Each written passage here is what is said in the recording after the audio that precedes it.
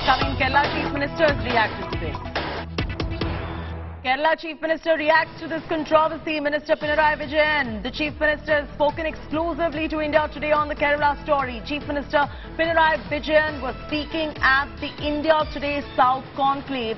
He's called the film an orchestrated effort to tarnish our image and bring Kerala to disrepute. Let's listen in to what the Kerala Chief Minister Pinarayi Vijayan has to say about the Kerala story.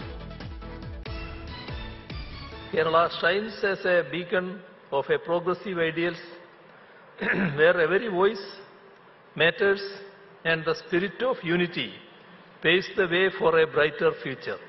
Despite the orchestrated efforts to tarnish our image and bring Kerala to disrepute, the people of Kerala stand united in its defense.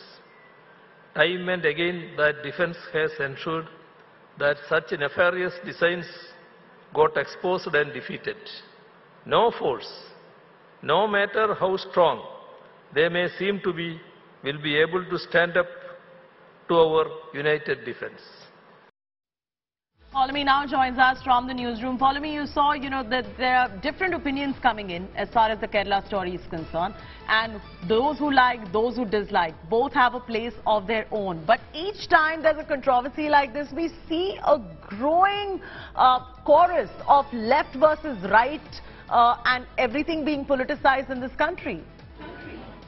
Well, absolutely, but this is a matter which is about freedom of expression, and this was something that was challenged. The film in itself was challenged in court, as I was telling you earlier, Chetty. In fact, West Bengal had banned the screening of the film, which was again challenged in court, and the apex court, in fact, decided that West Bengal cannot ban the screening of the film if they cannot prove that there indeed will be any sort of law and order situation in the state as a result of the screening of the film. By then, this film was already in the theatres across the rest of the country. There was no incident that was reported from any part of the country. So West Bengal alone couldn't be, in fact, relying on this defense that there could be a law and order situation. It's much more sensitive on the ground in West Bengal, and they couldn't allow for the screening of the film. The film was allowed to be screened in West Bengal, and we've not heard of any such reports.